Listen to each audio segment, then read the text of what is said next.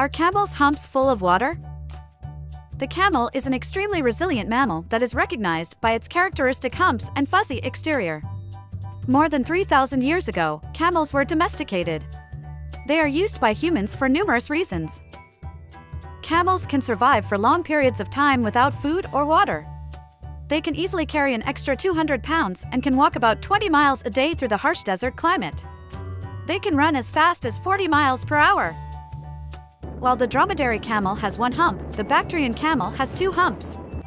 Camels don't store water in their humps. Instead, the hump stores fat.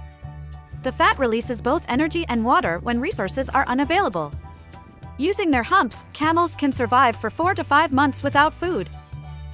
Their milk is very nutritious. Camel's milk is lower in cholesterol and higher in vitamin C and minerals like sodium and potassium compared with the milk of other ruminants.